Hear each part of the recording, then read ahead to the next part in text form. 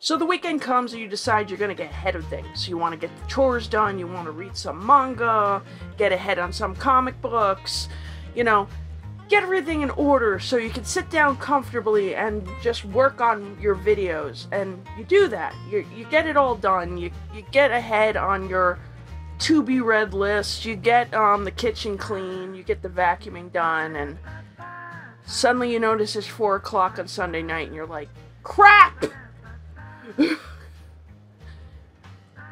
Damn it! Yeah, that's how my weekend is going. How is yours going?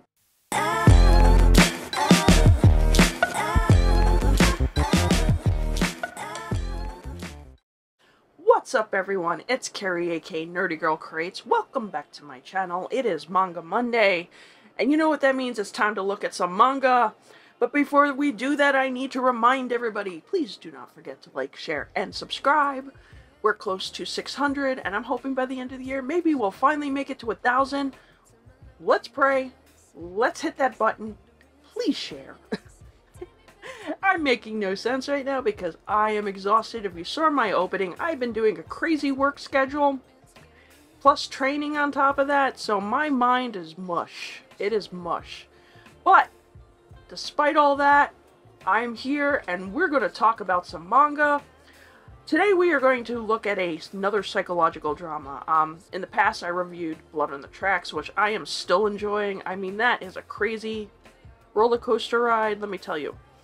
I'm also was looking for something focuses more on adults, in the sense that I love rom-coms, I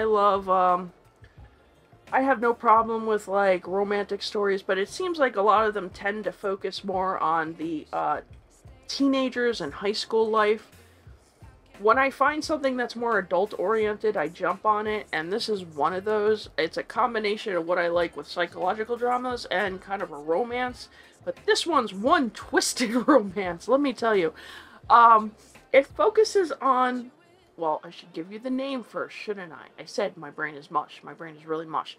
We are talking about Something Is Wrong With Us by Natsumi Ando, and this is from Kodansha. It focuses on Nayo. She's a 21-year-old Japanese girl who is a sweet maker, and she takes after her mother. She's been vying to become very successful in the business, but something from the past keeps haunting her, and unfortunately, it kind of puts an obstacle in her way of becoming a successful sweet maker. Now, what am I talking about? When Nayo was a kid, her mother got a job as a sweet maker for a very, very well-respected family, and they lived on their residence, and now became friends with their oldest son, Tsubaki.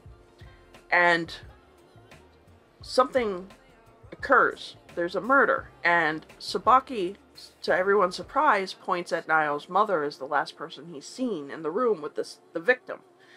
And next thing Nayo knows is her life is like thrown a mist. Her mom is sent to court. She dies. Nayo is now living with people she don't know that well, and she grows up haunted by this. A chance encounter has her, once again, meeting Tsubaki. But it appears he doesn't know who she is, but she knows who he is, and they're, competing to be the sweet maker for a wedding. Nayo was invited there because the bride happens to be in love with her sweets and wants her really to be the one who does this. Tsubaki's there because the bridegroom's family wants somebody who is well respected and from a long lineage, and of course we all know who gets the job, right? But even though Nayo doesn't win this round, Tsubaki makes a very strange proposal to her, and surprisingly she accepts. He asks her to marry him. Which makes you wonder, does he know who she is, or does he want to use her because of her skills, given the fact he is now a top-of-the-line sweet maker? and he is now in charge of the family business. She shows up at his residence on the date he tells her to come. He's in the process of marrying someone else. No, I'm not kidding. But of course he puts a stop to it the minute she appears. And his mother disapproves. His grandfather kind of stands up for him, but kind of sets an ultimatum. And you begin to wonder his motivations. Now you understand what her motivations are. Before she meets Tsubaki again for the first time, she gets a letter from her mother that says, "I didn't do it." So she sees this as an opportunity to try to investigate what really happened and find out who's behind it and why Tsubaki, you know, accused her mother of being the murderer. However, feelings are going to develop from what I understand, and it's going to make things really, really intense and interesting, because the way this volume ends kind of clues you into something on Tsubaki's side, that maybe he's not as naive as you think he is about Nayo. Again, I can't talk. This is why you don't wait to Sunday night to do your videos, people. Do them first, then do the chores and everything else. Yeah, what did I think? This is intriguing. I'm already hooked. I mean, if you follow me on Instagram, I already kind of let the cat out of the bag by saying I will definitely be reading more of this. I think I have volume 2 on the way. I think there's right now 12 volumes out, so I do have to do a lot of catching up. But that's alright, I have a lot of series in my collection I have to do a lot of catching up on. I'm gonna need another, like, building just for my manga collection soon if this keeps up. I really need to get control of my obsession with manga. But it is really good. It's a really good psychological drama. And you begin to wonder, if now that Nayo is back with Tsubaki and these feelings are developing, can she put it to the side to kind of, like, find the truth out about why her mother got accused, who really killed the person who was murdered in the beginning. What is Tsubaki's motivation to bring her back and to marry her? Does he know she's Nayo, the little girl from the past, or does he have other reasons for doing this? Because he's a lot colder than he was when he was a kid, and you'll see that. I think what happened also affected him negatively. He doesn't have the greatest relationship with his mother. She's not the nicest person either. But it does leave a lot of things you want to know more, and I love this type of story. It keeps you involved. As long as it stays on track and it doesn't suddenly ruin it with some stupid move. I mean, because that's happened to me a lot. But so far, I've heard people who got up to 12 still enjoying it. It's like Blood on the Tracks. I'm still enjoying that too. There was a moment that slowed down a bit, but then it just reared up, and yeah, I love mysteries. I really do. And then you throw in this, like, very unusual romance element. Yeah. Let's see how that works out. I have a bad feeling this is not going to end happy in a way, because, I mean, depending on what motivated Tsubaki in the beginning to do what he did, I don't know. We'll have to see. But it is a good story. Now, art-wise, I know I'm skipping to art at the last minute, but the art in this is really beautiful. I do like the style. Sakura seems to be a theme throughout it, because when the two main characters meet as children, he thinks her name is Sakura, and he calls her that, and it's probably why he doesn't right off the bat know she's Nayo. And, like, there's a scene when they're making the candies to compete for the wedding job. Sakura is a theme again in it. And I'm wondering how that's going to tie in overall, but it's beautiful how they incorporate the designs. The drawings of the characters are very beautiful. I mean, Tsubaki is now supposed to be a really handsome adult.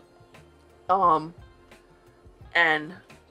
Nayo is supposed to be like this, come off very naive and innocent look, I guess, to appeal to him. that maybe he can manipulate her. I'm not sure. But the art is really good. I do like the art a lot.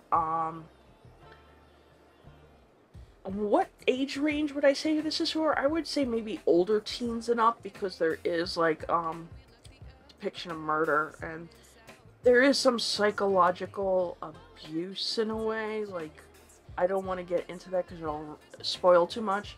There is a bit of that happening in here. There's a lot of like very high tension within Tsubaki's family with the remaining family members, and you know, Nayo in the middle of all that. But I would recommend maybe like older teens and up. I don't know if anybody younger this would be suitable for. I haven't seen anything like nudity or anything in it. There's not really like a warning label on this, like explicit, I don't think. I don't have it here to double check because I'm an idiot. But oh, I need more coffee.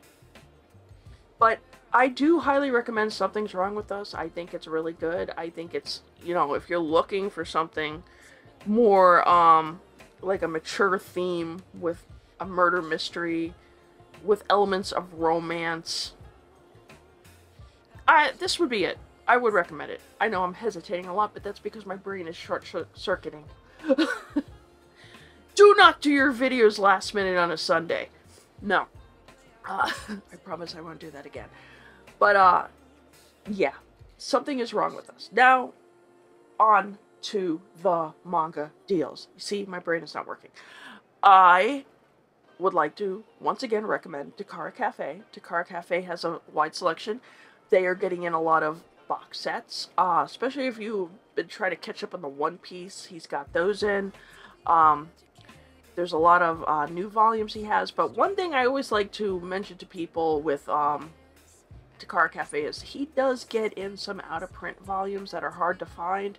There's some of us who are trying to go back to the wonderful early 2000s and find series that we missed out on or we remembered but never had the chance to collect. I would say go to Takara Cafe, see if he has volumes in stock of the series you're looking for, because it could be there. Plus, I have a 5% off coupon right down below. Please use that, and use my affiliate link down below if you're going to go to Takara Cafe.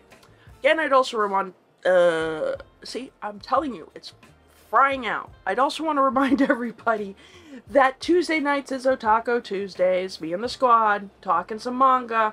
Maybe we might even mention something about that whole Kamen Rider incident. Oh boy, that was something. Yeah, so Tuesday nights, 8:30 p.m. Eastern Standard Time. Check it out. Join me in the squad. We're always having fun. So, yeah. I don't even know how to end this. My brain is so dead. Something is wrong with us. Natsumi Ando from Kodansha. Go to Takara Cafe to see if pick it up there. If you please don't forget to like, share, and subscribe. No, I'm not drunk. I'm just like losing my mind. Please go ahead, comment down below. Is there anything else similar to say Something Is Wrong With Us, or even like Blood on the Tracks, that I would be interested in? I am definitely looking for more stories like that. Also, if you have any other type of recommendations you think I'd be interested in, go ahead, let me know down below. I would like to tell everybody, once again, thank you for getting us close to 600. Hopefully by the end of the year, maybe we'll hit that 1,000. See, maybe if I hit 1,000, we'll do something special. How's that sound? In the meantime, have a good day, and I will see you on the next video. Bye.